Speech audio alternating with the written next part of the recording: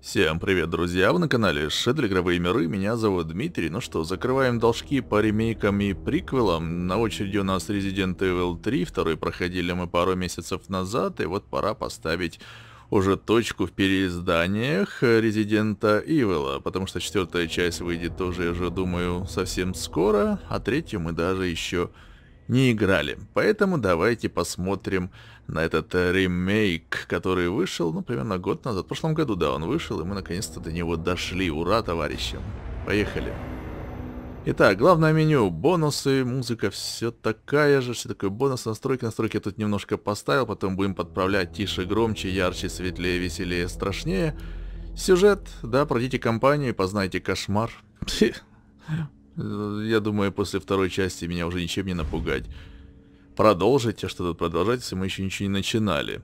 Давайте тогда начать новую игру с самого начала. Ну да, что нам остается? Стандартный режим, упрощенный для игроков малознакомых. Ну, мы на стандарте будем играть. Как и вторую часть проходили, хардкор. Враги сильнее, предметы боеприпаса реже, вы создаете меньше боеприпасов. Стандартный режим есть стандартный. Как обычно, выбираем его. Ракун-Сити, промышленный центр на Среднем Западе. Блин, как будто во второй части играю. Все идентично. Воу. Воу, что-то мне тут квадратиками все. А, такая запись. Эпидемия распространилась быстрее любой болезни в современной истории. Расходитесь немедленно. Под городу бродят разъяренные толпы, горят здания. Власти ожидают сегодня новые беспорядки. Пылают пожары, бесчинствуют мародеры. Он потерял сознание, лицо сильно расцарапано. В городе объявлено чрезвычайное положение. На юго-западе США объявлен карантин. Власти не могут сказать. Никогда ничего не могут сказать. Честность, принципиальность, верность дела — это главные ценности, лежащие в основе Амбрелла. Только здесь все спокойно. Так, вирусок пробирается. Ой. Ну, поехали. На этом фундаменте мы продолжим строить светлое будущее. Абсолютно для всех. Вот тут проводятся опыты. И отсюда, собственно, пойдет все зло. Да? Я вот не могу точно сказать, в каком временном интервале мы находимся, потому что третья часть для меня абсолютно нова. В прошлом я в нее не играл, не довелось. Поэтому для меня это будет открытие. Resident Evil 3. Так, полувертолет какой-то. А, это такая форма.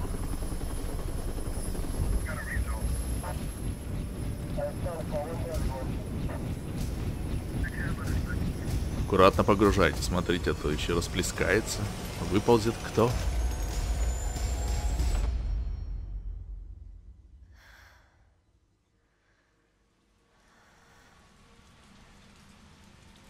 Доброе утро. Кто бы мы ни были. 807.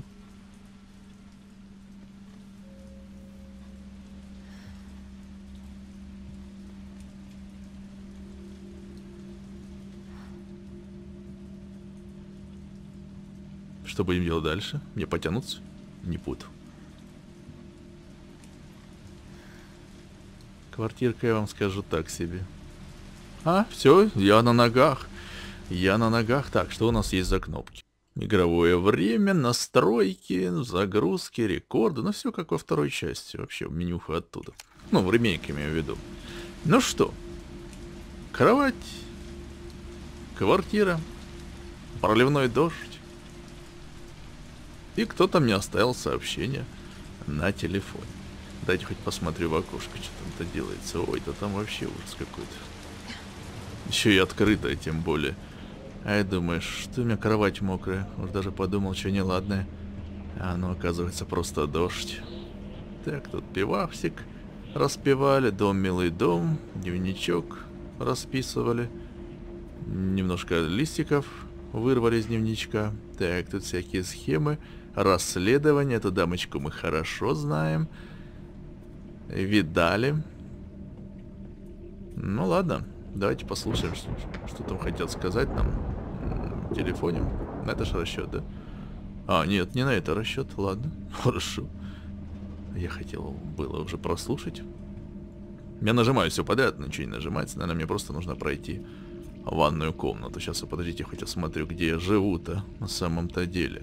Играем мы Я так подозреваю, за Джилл. Я просто ее на заставке видел, когда игра устанавливалась. Открою секрет. Так, вот мы. Можем рассмотреть себя поближе. Джилл Валентайн собственной персоной. Рад тебя видеть.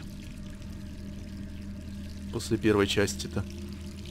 Ну что, пистолетик, все такое, давайте умоемся. Хотя дождь нас, по-моему, умыл, когда мы просыпались. Ой. Ой. Чё-то какое-то легкое недомогание. То ли прыщ выскочил под глазом.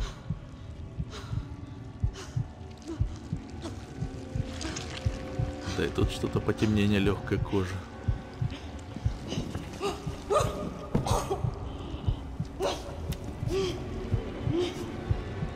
Что-то ты, старушка, совсем рассыпаешься. Да мы еще играть не начали-то. Что ж дальше-то будет?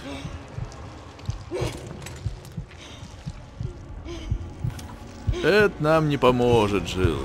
Это нам не поможет. Нам дела надо делать, а ты за пистолет хватаешься. Нет, ну, хватаешься это правильно, конечно, но будем его использовать в других целях. Так, сегодня 27 сентября. Я увидел это в календаре. 3 дня и побег. С каждой ночью все хуже. Что там у нас? Еще 3 дня я попрощаюсь с этим городишкой. Или городишком. Не будь так самоуверенно, что ты попрощаешься с ним. Что там происходит? Что за шумы? Что показывает по телевизору? Горящий город.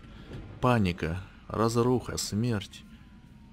Кто-то бросал нас бумагами, пока мы спали в открытое окно. Ух, эти соседи. Пистолет здесь. Полицейская машина. Так, что тут у нас? Стало немножко светлее. Мы вещички просто собираем, скоро мы уходим. Ну, Джилл так думает, что мы уходим. Так, это наша расследовательница. Отчет Джилл Валентайн. Листать. 26 сентября 98 года. Прошло уже 2 месяца после того бардака с Амбреллой из-за временного отстранения. Подождите, мы после первой... Ну, логично, да, после первой части, но до второй, по-моему, мы не дотянули. Я не помню точно, в какой мы дате начинали вторую часть, но, по-моему, это был... это было... Или... Это нет, где-то конец сентября был. Ладно, это надо будет потом вспомнить после прохождения этой игры. Прошло уже 2 месяца. Из-за временного настроения расследования продвигается не так, как хотелось бы. Возможно, эти записи... У нас конец сентября, у нас 29, по-моему, было, или 28. Записи о том, что удалось обнаружить, будут последними, что я сделаю как офицер Стар. Я лишь надеюсь, что это поможет выяснить правду. Т-вирус. Зараженный этим вирусом, похоже, становятся натуральными зомби. Удалось выявить несколько путей передачи данного зомби-вируса, описанных ниже. Укус зараженной особи, при котором происходит обмен биологическими жидкостями, контакт с воронами, питавшимися зараженной падалью. Передачу воздушно-капельным путем можно исключить из-за недостаточной жизнестойкости вируса. Стоит отметить, что у выживших еще не проявились симптомы заражения. Пока нельзя сказать, вызвано ли это долгим инкубационным периодом, или нам просто повезло иметь природный иммунитет к инфекции. Мы должны сохранять бдительность даже после окончания расследования. Что касается меня, если не принимать во внимание некоторые трудности со сном, я нахожусь в хорошей форме. Но все-таки не стоит слишком себя обнадеживать. В конце концов, это может быть долгий инкубационный период. Все? Все. Так, еще что-нибудь? Угу, Амбрелла. Записи расследования. Амбрелла, фармацевтическая компания, лидер отрасли в этом сегменте рынка, сосредоточена на разработке оружия, сохраняя при этом статус фармацевтической компании в качестве прикрытия. Тайно разрабатывает биологическое оружие. Да уж, мы это все уже видели, посмотрели. Побывали в гнезде. Вспышка Т-вируса в исследовательском центре в горах Арклей. Приписывается инцидент в особняке. Сговор с руководством Ракун-Сити, крупное пожертвование мэру Уоррену, эффективный контроль над городом. Это все, что нам удалось узнать на данную минуту. Будем копать еще. Так, еще какие-то записочки. Распечатанный конверт. Они не пускают меня из дома. Парни в окне через улицу следят за мной круглые сутки, 7 дней в неделю. Это люди Айронса? Шерифа, знаете такого? Амбрелла, я не знаю, да и разницы, в общем-то, никакой. Я знаю, что они пытаются сделать. Они хотят подавить меня, замучить так, чтобы добиться согласия. Это работает. Я с трудом могу есть и спать. Я схожу с ума и чувствую себя ходячим трупом. Это плохое чувство. Но я не дам им победить. Мне нужно выбраться из города и найти способ привлечь их к ответственности. Конечно же, они пошлют кого-то, чтобы заставить меня замолчать. Если дойдут слухи, что меня убили, или что они там делают с такими, как я, тебе нужно продолжить расследование. С того момента, где я остановлюсь, мои файлы зашифрованы, и они расскажут все, что тебе нужно знать, если этот пакет не перехватят. Я уезжаю ночью через 5 дней. Пожелай мне удачи. Good luck. Так, еще что-то тут. Сообщение от коллеги. Джилл Валентайн. Эй, горячая голова, как дела? Все никак не могу поверить, что Айрон сострадил тебя. Какая чушь. Да он должен медаль тебе дать за то, что ты выбралась из этого ада в июле. Конечно, ты будешь копаться и задавать вопрос. Надеюсь, ты не злишься, что я не мешался. Все произошло так быстро. Старсы были гордостью полиции. Когда шеф распустил нас ни с того ни с сего, у меня не было сомнений, что я уж точно потеряю работу. Говорят, ты собираешься покинуть Ракун-Сити. Ну, оптимистка. Я так и подумал, что ты не смиришься с устранением. Просто пообещай, что будешь начеку. Амбрелла не будет сидеть сложа руки, пока ты пытаешься уничтожить их бизнес. Береги себя, Джилл. Брэд Виккерс. Отряд Альфа Стар сейчас и навсегда. П.С. Пришлось подсунуть эту записку разносчику пиц, чтобы меня не засекли. Наслаждайся мегамясным шиком. Это от меня, ребят. Она хоть не заразная. А суп тоже от вас. Кто суп занес? А тут что было? Джилл, ну ты свинья. Ой, ё-моё. Подожди, там что-то... А, это я включил свет. Ладно. Ванная комната, я так понимаю, это у нас начало всего, да? Судя по сну. Поэтому дайте еще поброжу по ее квартирке. Может, я еще что не углядел? Абсолютная тишина. Просто абсолютная. Ладно, давай выходить. Ничего тут больше интересного нет. Может быть, на холодильнике что-то повесили. Я же говорю, надо посмотреть в холодильник. Это же самое интересное в играх. Ну... Не понял. А винца? А колбаски? Ладно. Нет, так нет. Ладно, открывай, да. Сейчас тоже будем распадаться на части. Так, попытка номер 2. Умыть пятачок. Ну так, чего еще, да. Челюсть на месте, уши не отпали. Выражение лица человеческое. Это каждый так утром встает и говорит себе перед зеркалом. То есть вода всю ночь здесь капала, да? 28 сентября, 20:07, Ракун-Сити. О, меня уже ищет. Я же говорю, это телефон там. Не зря стоит, так убежали. Кого там еще принесла? Нелегкая. Эта дверь была открыта? Ладно, иду уже, иду. Немного шатает, конечно, но что ты поделаешь-то? Проспать-то 8 дней. Алло? Джилл, ты в порядке? Брэд, это ты? Слушай, тебе надо выбираться оттуда. Ты о чем? Я еще пиццу не съела. Нет, ты мне объяснять, выбирайся оттуда сейчас же. Ладно, дай только захватить. Ох, и соседишь у тебя. Немесис, это ты? Да, это он. Это не поможет. Это не поможет. Это у них привычка такая этих. Один кожанки избивал, теперь второй вот пытается. С мусорным мешком на голове. Да не трогай ты, Джилл, она только проснулась, еще не поймет, в чем дело. Это уже махач. Ладно. Отставить ему. А то, может, тебя дверь спасет, если он через... Ладно, я побежал. Соседи, помогите. Ух ты, он мне бросил куском потолка. Так, зря ты сюда забежала. Что, поможет, да? Ну он же стену пробил. Ну какой шкафчик в дверке? Джилл, ну мы же взрослые люди. Вообще возьми он эту бутылку ему положишь, чтобы он споткнулся. Ладно, давай нам сюда, походу. Давай. Да, давай, наверное, останавливаться не будем. Там... О, там сосед тоже висит. Видать, у него свой немесис. Так, давай сюда. Сосед, извини, я тебя не подсажу никак. У нас тут проблемы. У нас сосед алкаш, блин, разошелся-то, ешь-моешь, лезь в дырочку. Что это у него еще такое? У него глисты какие-то огромные. Джилл! Че, пауза? Какая пауза? Не надо нам паузы. Ух ты, ему отрезала кусок глиста. Иди к доктору сходи, соседушка. Офигеть просто. Так, давай на выход. Ничего себе, на начало. Я думал, мы еще будем ходить. Записки читать. Ничего себе выплюнуло. Так, цветочки, подождите, политы. Дай полью. Хорошо, все нормально. Выходим, лесенку. Так, ладно. Да что ж такое-то?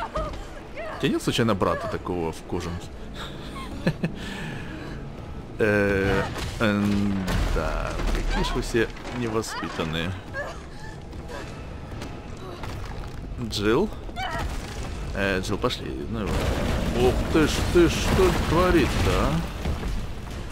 Джилл, нам надо что-то быстрее делать. Я знал одного человека по имени Леонид. Он очень медленно бегал и поэтому очень долго и нудно получал по спине. Фу. Но, по-моему, завалили выход камушками. Все, я, наверное, поползу, да? Какого хрена? Покиньте город. Да легко сказать. Джилл? Сюда! Как ты знал, что я здесь выпаду, Брэди? Тебя тоже отмутузили? Что за тварь? Это? Понять не имею. Но у нее же зуб на двух последних старост в городе, тебя и меня. Я отсюда валю. Ты только посмотри вокруг. Чем дольше будем тянуть, тем сильнее завязнем. Хотя там перчатка к заднице прилипла. Видимо, он тебя все-таки достал. Почему все так произошло быстро? Не знаю, но беда никогда не приходит одна. Брэд, у тебя перчатка на заднице. А тут прямо Арклей на стероидах. Ой, вертолетики. Эй, сюда, я здесь. Шифбек, добегу я. Подожди, тут не надо никакого енота пристрелить, а? По-моему, нет, это должно быть сон.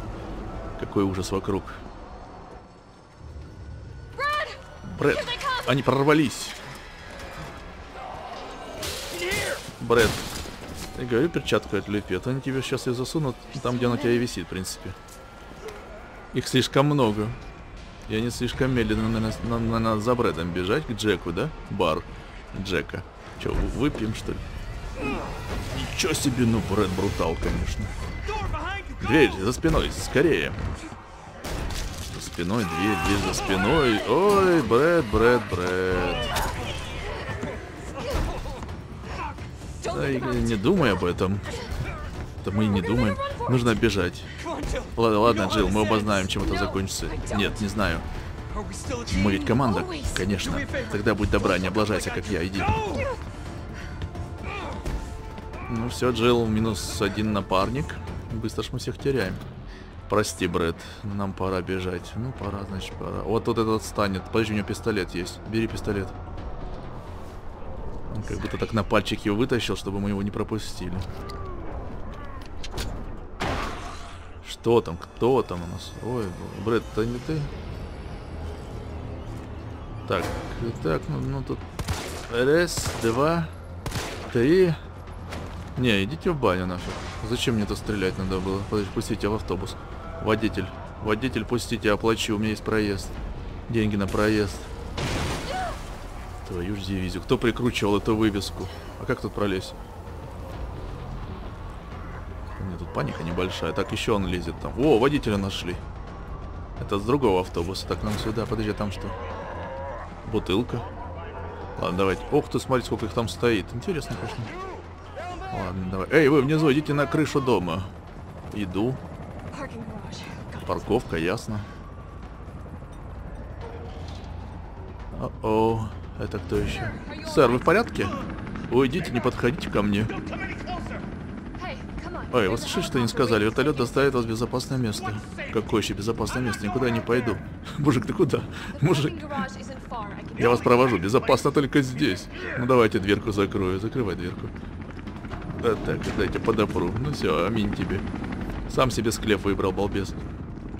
Так, что это у нас патрончики?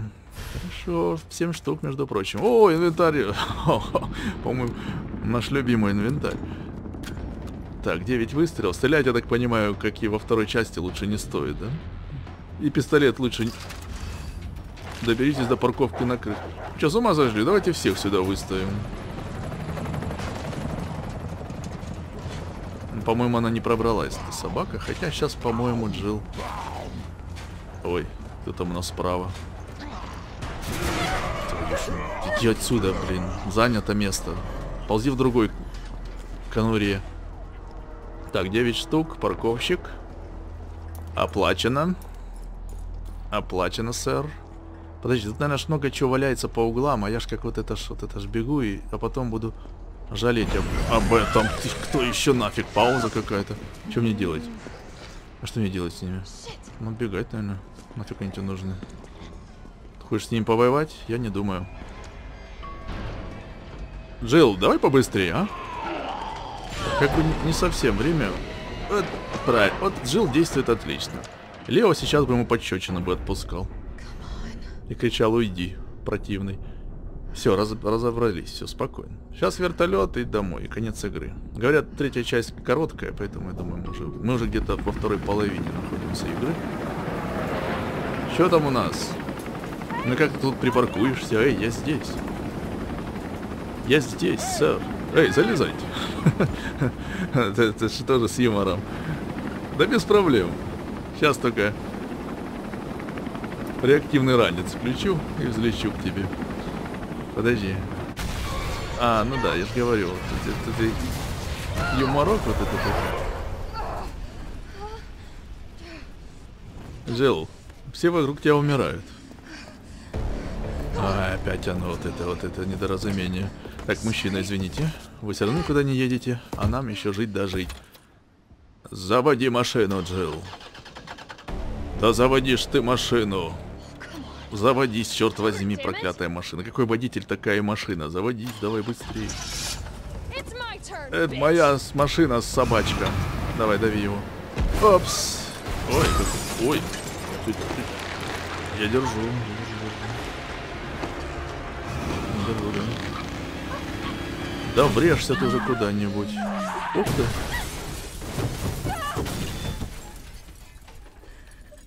Ну, не самая лучшая парковка, конечно, но бывает и хуже, когда мало опыта за рулем.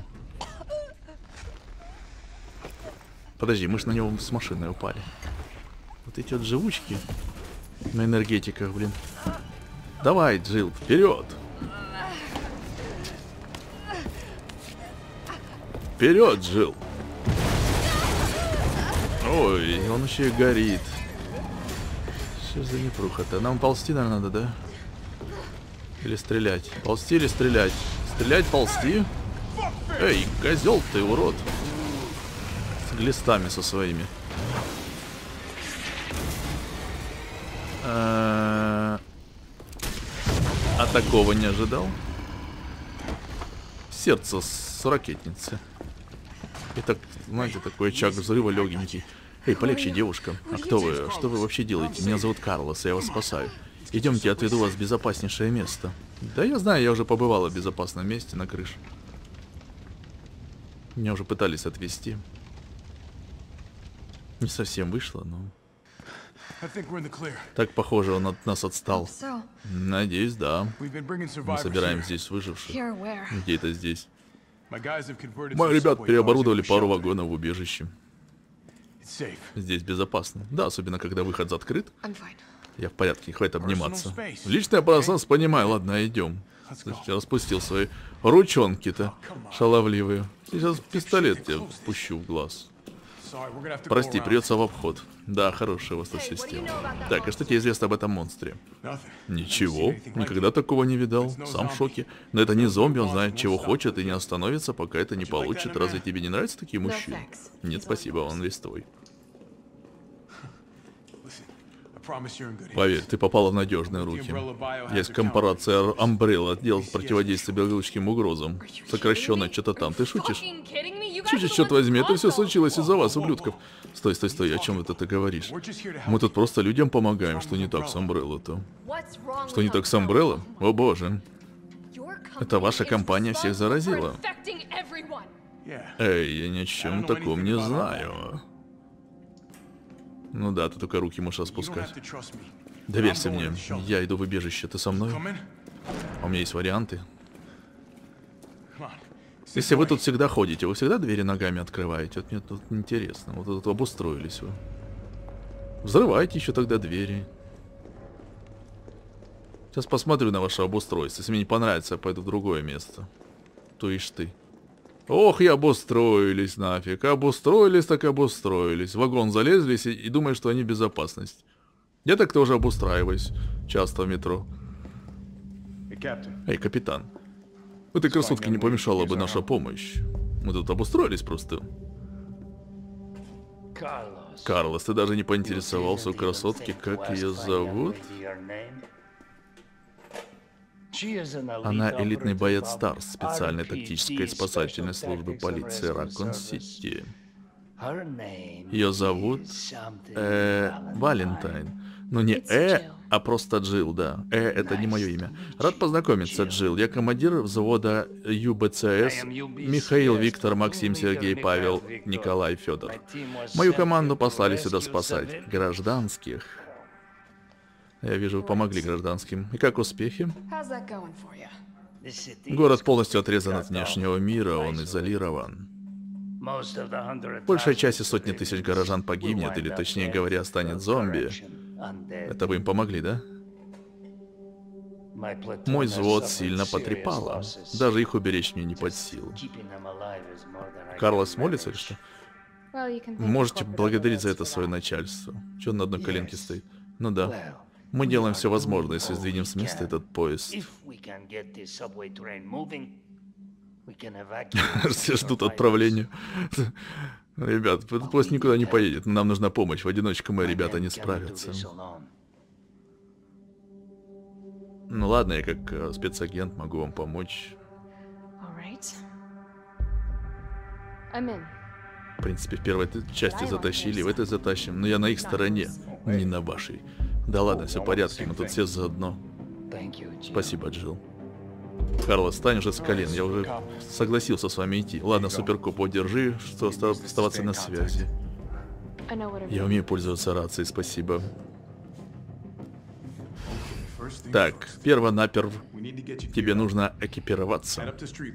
Поднимайся на улицу, там ты найдешь припас. Я вообще только что с улицы. Там припасов нет.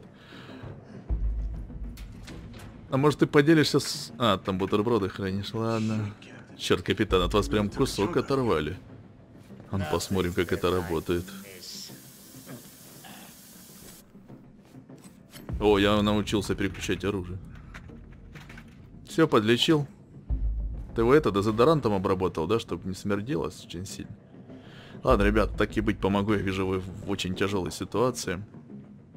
Просто невероятно тяжелой. Так, я вижу какой-то дневничок. Порох в полевых условиях. Инструкция ЮБЦС по приготовлению пороха. Если на поле боя заканчиваются патрончики, пушка превращается в бесполезную пуколку. Хорошая инструкция, сразу видно, писал специалист. Не хочешь сдохнуть, запиши себе на подкорку эти формулы. Пули для пистолет. Да чё ж, если пишешь пуколка, пиши пули для пуколки, порох 2, патроны для супер пуколки, револьвер, тоже можно как-то назвать. Ладно, порох плюс высококачественный порох, порох 2, высококачественный порох 2. Ну, это у нас добавится, подготовились и вперед. Накорми мертвяков до отвала, главное самим не пойти на десерт. С нашими пуколками, правильно? Все правильно сказал. Так, а с остальными я могу немного пообщаться? Ребят? Они даже под дулом пистолета не хотят со мной говорить. Ладно, что мне надо делать-то? Оружие пойти взять наверху, на улице?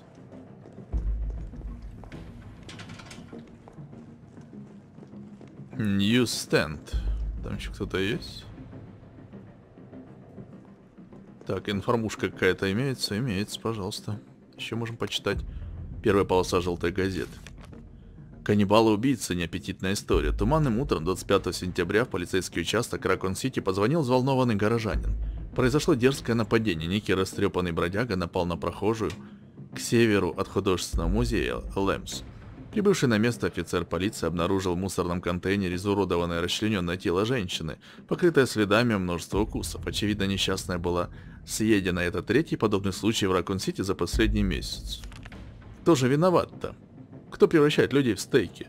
Нас в Ньюс Комет гложет чувство, что больным так называемой каннибальной болезнью, которых, по идее, с августа бесплатно лечат Спенсер Мемориал, стало не хватать еды в больничной столовой. Наши репортеры отправились в Спенсер Мемориал, за правдой вернулись с добычей, от которой у вас, дорогой читатель, волосы дыбом станут. Подробности на следующей странице. Ну где же столько вчитался-то? Эй, а где еще газетка у вас есть? Эй! Блин. А, вот, собственно, продолжение, да? В мешках находится. Хорошо. Так, тут у нас что, ничего особо. Джилл, это снова я. Ты уже поднялась? Как раз этим занимаюсь. Какой у нас план вообще? Старый здоровяк помог расчистить путь. Может, попробуем сделать так, чтобы метро снова заработало? Как это сделать? Сначала восстановим подачу электричества. Когда берешься до главной улицы, расскажу, как попасть к подстанции. Поняла, постараемся побыстрее. Восстановите питание с подстанции. Ладно. Восстановим. Что у нас тут? Ой, тут начинается. Инвентарь там детский буквально. А это что? А, порох для пуколок. Запомню это все. Все, добавилось, а как-то у нас тут так же, да, все. Да, некоторые предметы можно комбинировать с другими для освобождения ячейки, так и для создания совершенно новых предметов. Для этой вы нажмите плюс объединить. Плюс объединить. А, все, тут чуть-чуть менюшка подизменилась. Хорошо. Но тут все тоже, я вижу, да, центр города, каннибал-убийца. На карте отображается не только ваше текущее местоположение. Здесь также можно найти все ключевые места и найденные неподнятые предметы. Тут еще что-то есть. Что-то неподнятое. Ящичек. 15-зарядный. Что? А что это такое? А, это замок, я понял. Ключ какой-то нужен. Не, вот это ж показано. Вот это ящик показан. А что он обмотан чем-то? Подожди, а если я... Вот эти можно разбивать это? Да ух ты, да я, блин, мастер. А сколько таких ящиков я уже пропустил до этого момента? А что вот это подсказочками не написали? Ну мы такого не делали во второй части. Ну ей-богу. Так, это можно... Это можно закомбинировать.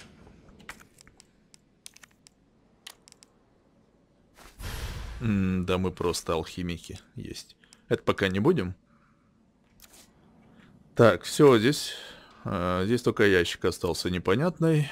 Нож ломается, вопрос, или не ломается? Это самый главный вопрос в нашей игре. И сохранение в стандартной версии по жетонам, или, как и во второй, без жетонов. Это еще что такое? А че нет описания? Подтвердить. Но тут ничего не работает. Я, наверное, даже смогла включить эту штуку, если бы знала, куда вставлять. Ну, надо еще знать, что вставлять. О, наша любимая машинка, наш любимый ящик и наша любимая папка. Так, травы в полевых условиях. Учебник травоведения. Мы в ЮБЦС не терпим нытиков, которые ползут на базу после каждой царапины, что не сразу к мамочке. Те, кому... Это, наверное, тот же писал, который про пуколку. Я люблю этого автора. Те, кому обрыдло материнское молоко, пусть запомнят эти рецепты. Мощная микстура. Зеленая трава 2. Микстура максимальной мощности. Зеленая трава плюс красная трава, либо зеленая трава 3. Самостоятельно его не приготовить. Целебный спрей увидишь, бери. Пока все, теперь заканчивай, пошли пить пиво. Да, этот автор... У этого автора большое будущее, если его не сожрали еще.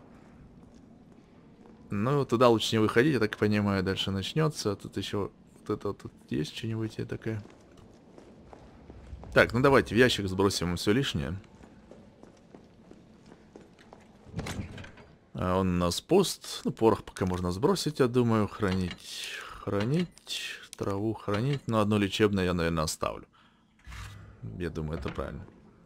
Ну все, жетонов походу нет. Так, сохраняюсь я, как и во второй части, сам процесс выбора ячейки, подгрузки, просмотра от этих сейвов сохранения, чтобы не терять атмосферы, я буду аккуратно вычикивать ножницами моими железными портного.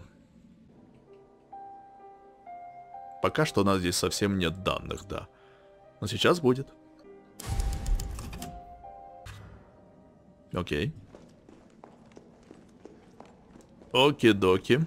Ну что, пошли? Я не знаю, патроны пистолет лучше вообще, может, тоже... Ух ты. Куда полез, толстяк? Там моя комната. Слышишь, закрывай ворота, сейчас совсем набегу. Еще выживший надо завести, это уже поезд. Это не выживший. Быстрый шаг. Меня учат ходить или что? А, это ворот. Понятно. Так.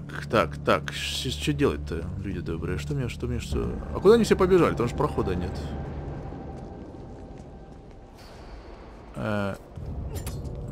Насколько интерактивна третья часть? Мистер. Ух ты.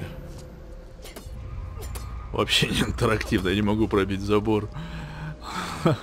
Я думал его поштрыкать между прутьями, а она нет. Сюда. А, вот что толстяк все залез. Замечательно. Толстяк, выходи нафиг, говорю там. Не, давай, наверное, не будем шутить с этим, а то сейчас вылезу, он меня сожрет. Толстяка, кстати, уже и нет. А, он потерял меня, отлично. Ладно, нам сюда, походу. Ой, тут кто-то кричит, кровяка везде. Кто-то не успел спрятаться. Подожди. Вверху зомби, или где он там?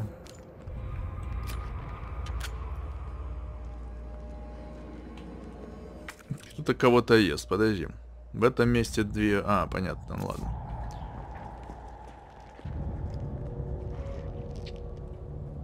Ага. Ну что, походу мне придется вас убить, сэр. Такие же крепики, как и во второй части. Головешки то, что надо. Так, а ну еще раз, покажите мне нож. Этот нож потом называется универсальным, что пригождается в любых, даже самых безнадежных ситуациях. Но, по-моему, линии у него нет. Я уже... А, ну проверяю, линия есть у ножа? Нет. Что, вечный нож? Да я просто сейчас буду рыдать от счастья. Не встава. Я его зарезал, да? А ну проверяй нож. Ух ты, у нас вечный нож. Да вы что? Это, конечно, уменьшит напряжение в игре, я вам скажу. Когда у тебя нет даже ножа. Вот это начинается паника, конечно. Так, кто тут у нас валяется? Я никому не верю в этом месте. Кто вы были? Кто вы были? Мужчина, женщина? Наверное, женщина. Так, я, конечно, хорошо понимаю, что здесь может быть опасно, но... Подожди, а что это... А, это мусорка просто, ешь-моешь.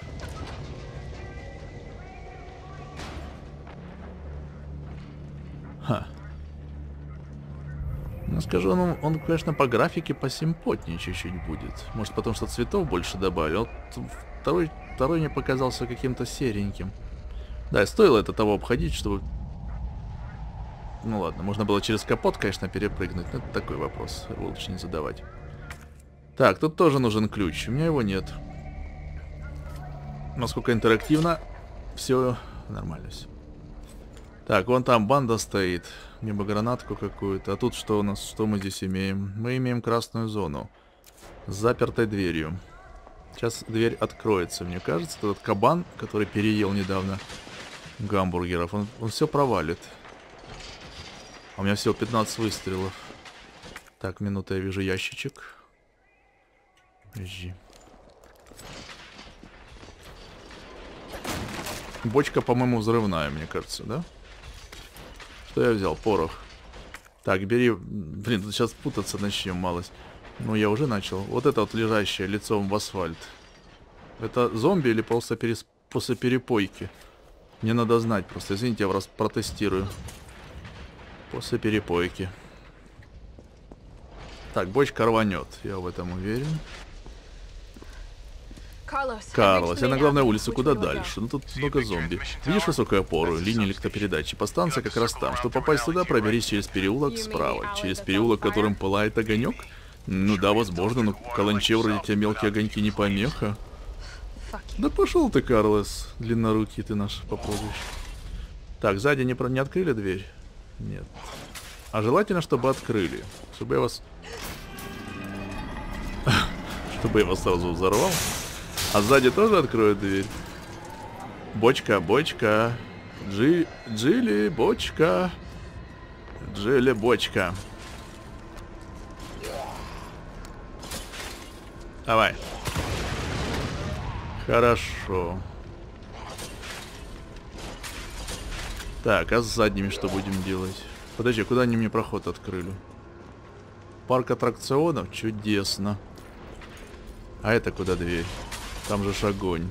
А, ну да, мы поняли. Это нужно вытащить. Что надо вытащить? Надо не вытащить, надо сюда подключить шланг.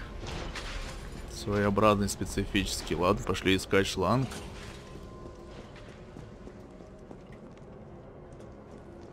А вот окошко разбито, нет? А нет, не разбито. Лошадки. Полицейская машина, ну уже, ну тут что же должно же быть? Ну как это же? Ну где патроны? Ну где они? Нет тут нифига, пошли. Нам походу вниз идти. Раз, два, три. Бочек не вижу. Поддоны есть, может разобрать. Да нет, 4. Ладно, идите сюда, женщина. Они видят нас издалека. Ну, направо, наверное. Не знаю. Куда я иду? И что я делаю? Но они могут пойти за мной. Что это за дверь? Дедуль? Я никому не доверяю. Все нормально. Так, что тут у нас? Дневник владельца аптеки. 24 августа. Новый тоник для волос от Umbrella просто сметают с полок. Хотя неудивительно, их продукт всегда работает на ура. Вот я и заказал большую партию. Уверенность окупилась буквально. Продажи растут и вырастут еще, когда все узнают. Поговаривают, что где-то случилось ли беспорядки. Надо подумать, не купить ли сейф. Для пущей сохранности такой кучи денег. 2 сентября. Новый сейф идеален. Никто не знает код. Даже моя дрожайшая женушка. Этот секрет я разделю только с королевой Аквакюр. И она никогда не скажет его ворам. Угу. Что у нас с инвентарем? Еще куда-то помещается. Так, королева Аквакюр. Аквакюр, Аквакюр. Это какой-то плакат. Аквакюр, вы? Твою ж дивизию. Это ты, Аквакюр?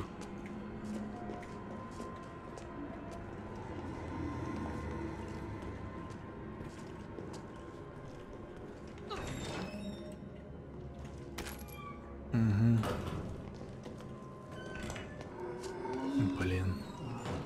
Сейф как открыть, Аквакюр. Сумка. А, вон, смотрите. Это ж эти, которых надо сбивать. Ну, сейф-то здесь, а как открыть-то его? Я сейчас сюда уйду и не вернусь-то больше. Сами будете искать.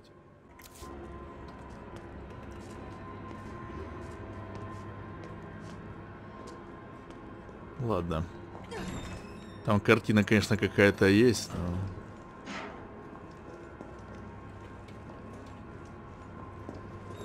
но это, по-моему, не она. О!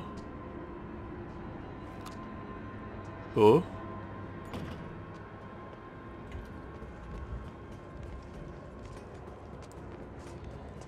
Hello. Блин, да сколько ж вас тут? Подожди, как тут?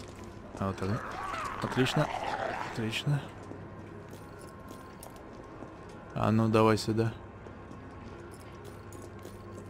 Ladies, gentlemen, come on, everybody.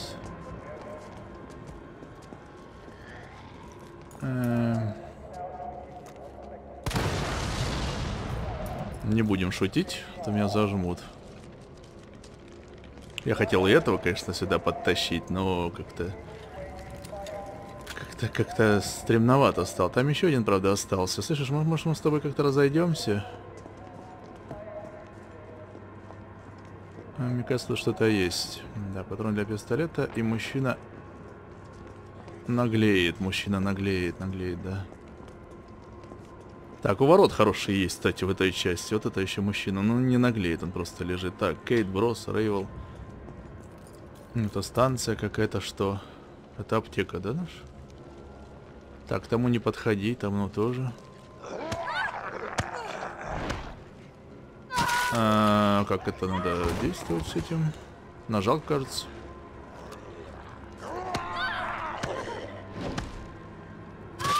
Но меня пока 10 раз не упустят, я не пойму, что надо делать. Что надо, блин, делать? Какого хрена? Что, держать или что делать? Нажимать надо или что? Что происходит-то? Я же нажал кнопку. Это еще хрен. Чё на бочку не пришел, урод?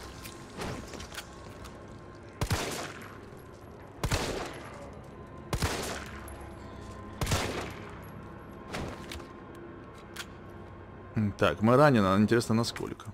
Внимание. Но я думаю, не убьют сразу же. Так, когда тебя хватают, это нажать или держать? Что делать? Нажимать. Я нажимал.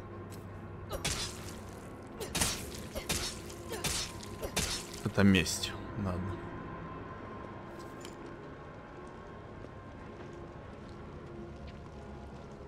Просто нажать, наверное, надо было. Ладно, нас еще не раз покусают, потому что этот момент не уяснил. Так, травка. Травку съем сразу.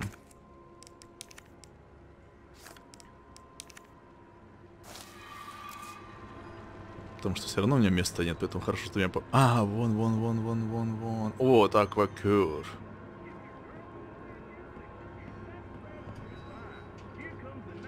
Я вижу... Ого, патронов дают. Что-то как-то многовато для начала.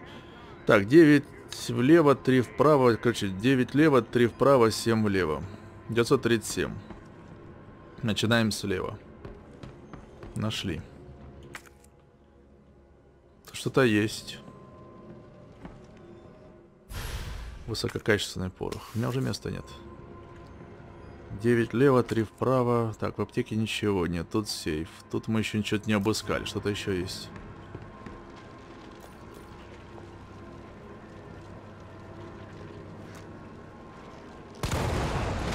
Туда надо было его завести и уделать.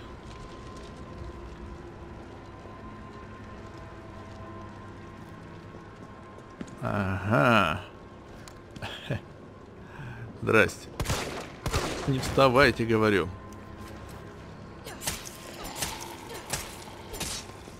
Тварь. Тварь, я ж тебе всю твою рубашку модную исполосовал. Ой, тебя шатает, дамочка. Все, теперь точно готово. Че, выползла так? Очень коварно. 5 порох. У меня уже все, не помещаемся мы. Но это у меня во всех играх такое. Так, пошли сейф откроем, раз так пошло дело. Правда, не забываем, там ходит внучок нашего аптекаря. Внучок?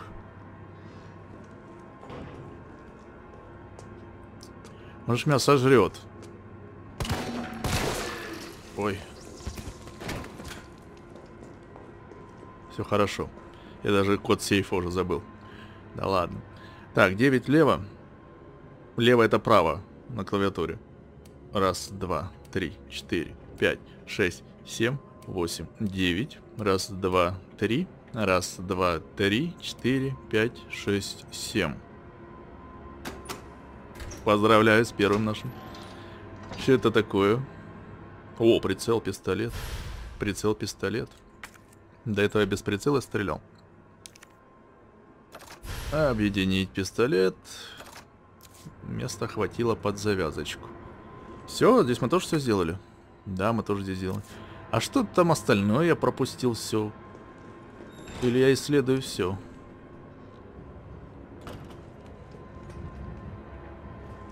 Я просто сюда побежал, там пойдем наверх был. Куда это все ведет? Что это за площадь? Что это за... Там зомбаки бегают. Да, не пойду.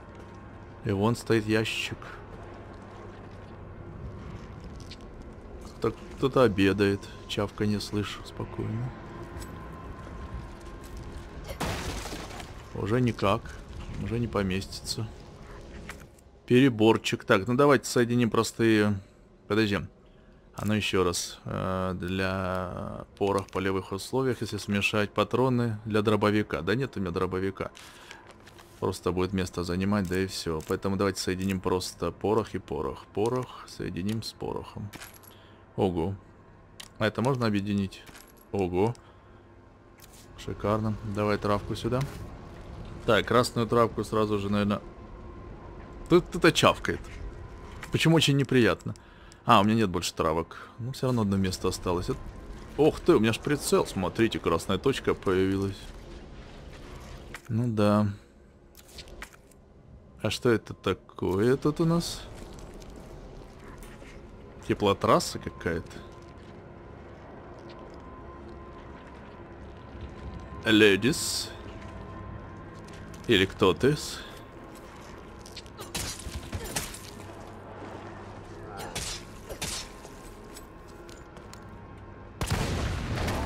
Ну, с вами по-другому никак же. Бёрн.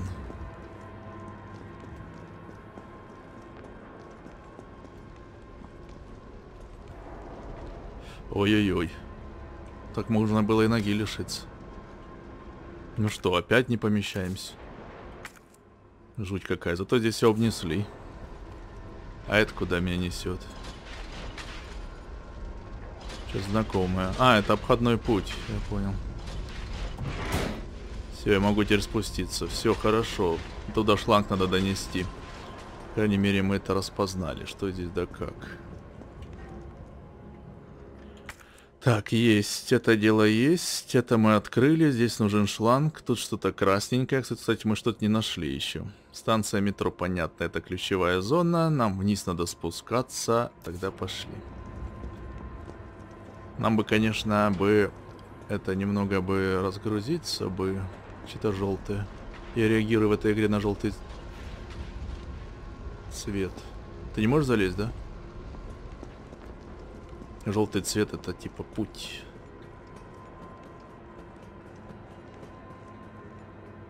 Ну, я не знаю, что делать. У меня как обычно. Патроны объединять. Порох, в смысле. Подожди, если я сюда спущусь. Красная зона, закрытая зона. До станции метро далековато. Ладно, пошли, может там сохранение где-то будет. Все-таки сколько уже прошли. И зачистили-то целую улицу.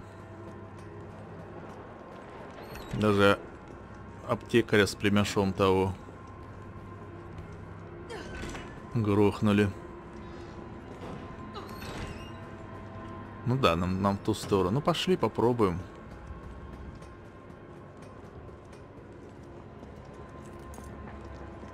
А эта дверь... Ладно, пошли по углу посмотрим. Может, закусим чем? Тут я был, тут я посмотрел, все, что мог, нашел, все собрал. Ауч.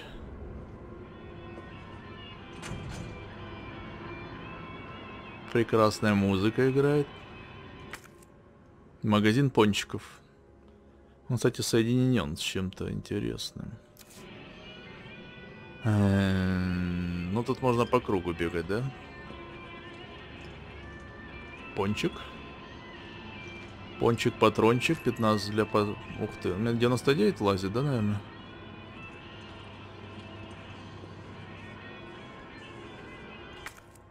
Это еще что-то есть. Сейчас повар же выпрется. И тут замок, кстати.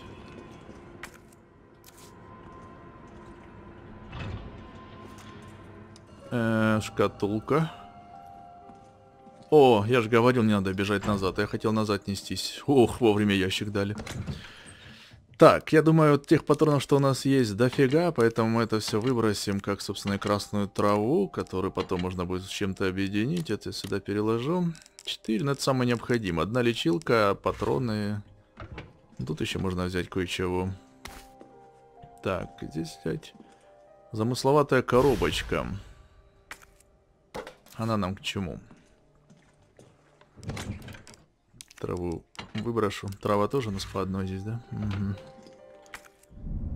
Осмотр предметов. Любой предмет можно осмотреть с разных углов. Выберите его и нажмите «Изучить». Возможно, вы узнаете о нем нечто новенькое.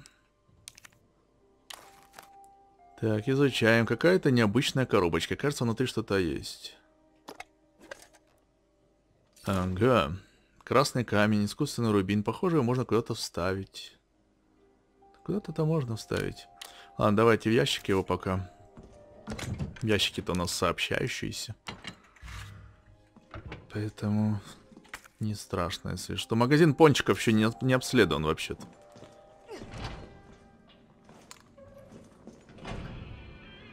Я, конечно, не настаиваю, но мне хочется его обследовать. Закройте двери. Там голодные. Голодные ребята. Так, вот эти двое, по-моему, должны встать. Но один из них так точно.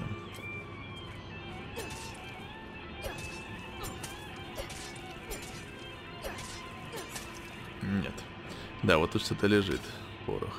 Все, пончики, все. Еще что-то есть. Ну, кроме ящика. Ящик же тоже считается, да?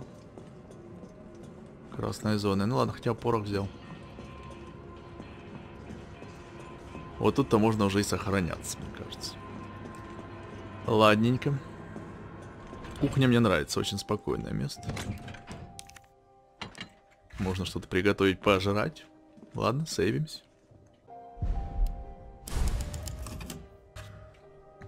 Тут сохранение пошустрее проходит. Малих. Так, есть. Это мы тоже сделали. Так я не могу понять-то одной вещи. Это, понятно, выход в знакомую нам территорию, соединенную, но мы не нашли шланг, чтобы потушить.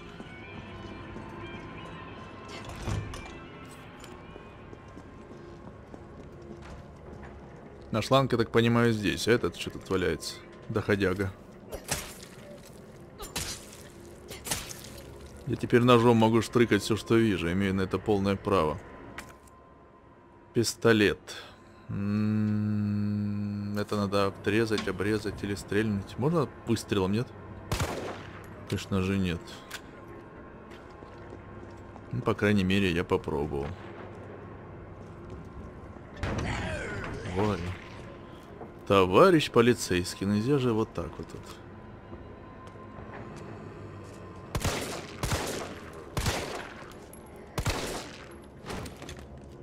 Ножичек, ножичек, ножичек, не даем ему встать. Не даем ему встать, заколем этого таракана. Есть. Фух. Так, вот это вот что тут лежит. Ледис. Джентльменс. Это что, порох? Это порох. Угу. Здесь мы тоже все взяли. Ох, зону зачистили. Нифига ж себе мы работаем.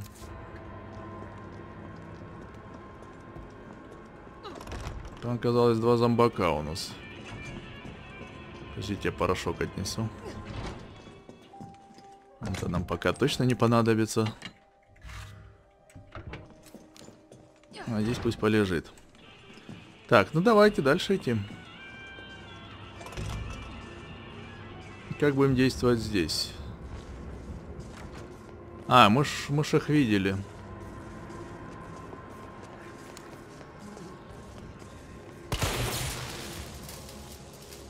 Это электричество было, оказывается. Что не сказали-то?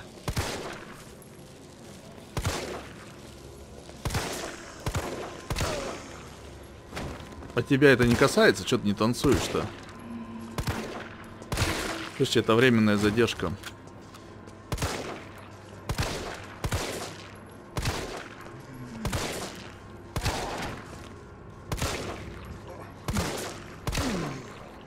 Пипец просто.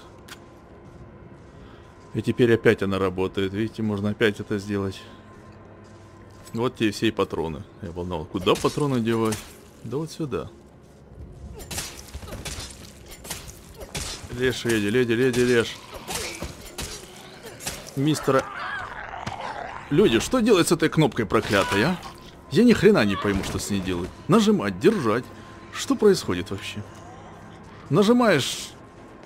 То ли отпускать надо, то ли держать надо.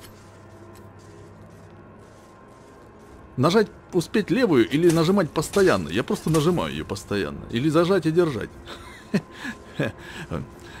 В общем, запутался чуть-чуть. Так, хорошо. Тут-то все, конечно, отлично и здорово, но тут что-то есть красное. Что-то красное где-то валяющееся. Я так и не понял, как отбиваться, честно. Пока что не могу понять. Скоро этот вопрос решится. Так, порох. Взяли. Взяли, карта красная, желтая. Все, магазин пончиков только остался. Вот эта территория осталась у нас непонятная. Так мы вообще все с вами обошли, сделали, зачистили.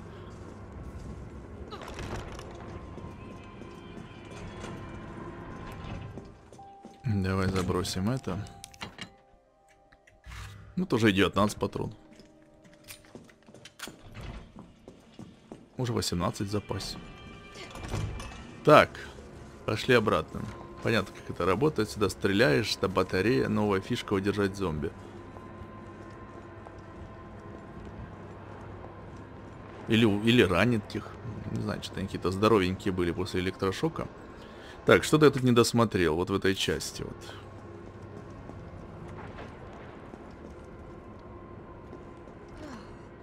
Угу, здесь тоже надо вскрыть. А где ж нам взять этот?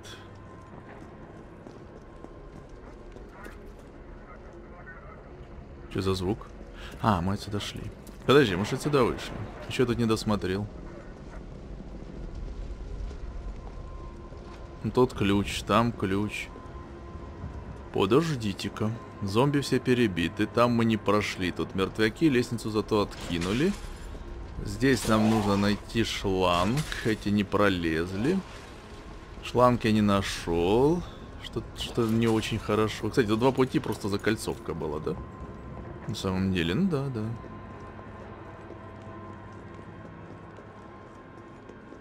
Так, подождите-ка. Мы же уже все обошли-то.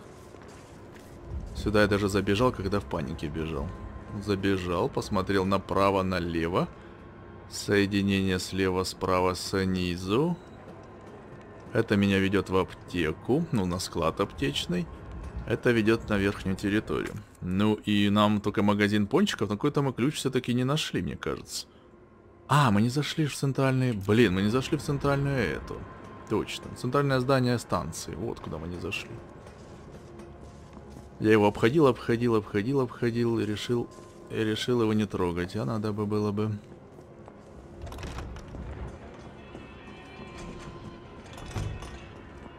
Вот это вот здание. И дверь, по-моему, открыта.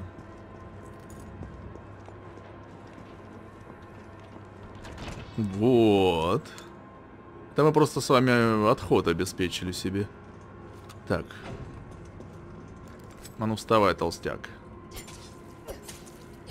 Это не толстяк.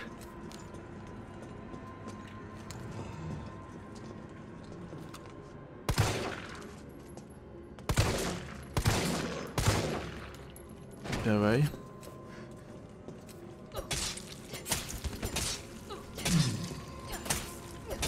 Ну хоть ножи вечные, но это вообще уже роскошь просто, как я считаю. Так, шланг я нашел. Пожарный, судя по всему. Но кто выйдет из этой дверки? Дежурный по станции на месте? Должно быть офисы метрополитена.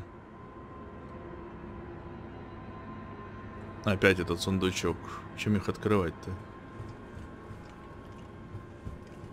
Стоять. ЖД братьев Кайт. Руководство. Безопасность на подземных железных дорогах. При прекращении подачи электричества система метро автоматически отключается. После восстановления подачи энергии укажите на панели управления станции, где поезд будет останавливаться, а также используйте пути. Если маршрут проложен с ошибкой и не отвечает требованиям безопасности, операция будет прервана. Ага. Ничего. Что ничего? Нам маршрут надо проложить вообще-то.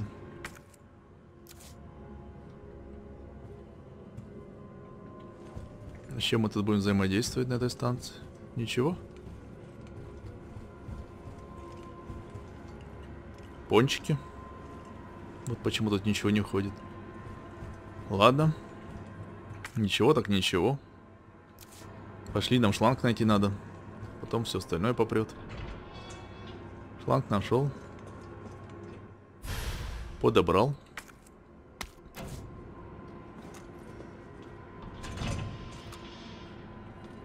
Что, никого, что ли? Даже не интересно. Записка работника метро. Беспорядки за несколько дней превратились в катастрофу. Пришлось купить дробовик. Вдруг совсем беда начнется. Запру его пока в оружейной стойке. Думаю, мародеры не доберутся. Пока поищи патроны, где только смогу. Когда начнешь, обрежь цепь. И вот он, голубчик, молюсь, чтобы мы все выжили. Обрежь цепь чем? Где этот цеперез? Использовать сюжетных предметов. Чтобы открыть дверь или решить головку с помощью предмета, выберите его и нажмите «Использовать». У меня нет предмета. Ладно. У меня его нет. О, гранат пошли. Что-то рано их дают. Не к добру это. Цеперез. Ой, класс вообще. Да, если бы найти еще чем его отрезать бы.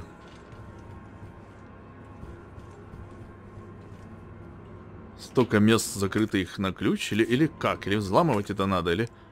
Или как? Может, ножом? Да нет. Ну не гранатой же. Ну и не пожарным шлангом, я думаю. Ладно. Пойдем чуть-чуть попозже.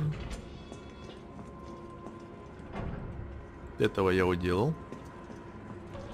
Здесь, я думал, комбинашку надо какую-то составить будет. Что-то меня отсюда отфутболили. Ну, ладно, как хотите.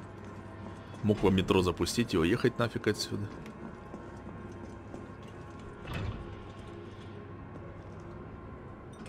Не хотите, как хотите. Так, шланг у меня. Можем с вами пробираться... Куда? На станцию. Можно через верх. Так будет быстрее. Какой станция? Станция позади осталась. Через аптеку. Цеперез я так и не нашел. Потому что, возможно, он закрыт в ящике, а у меня ключика под них то ли нет, то ли их скрывать надо.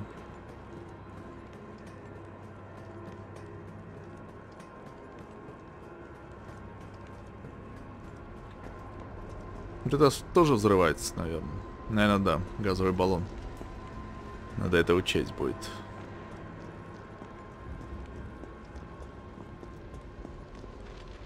И вот это. Я так понимаю, сейчас за мной погоня будет, да?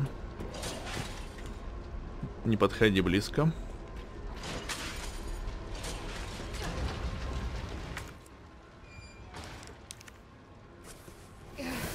Ну давай. Джилл, потуши ты эти пожары-то. Хорошо. Вон там. Остановите питание с подстанции. Да без проблем вообще. Не вижу вообще никаких трудностей.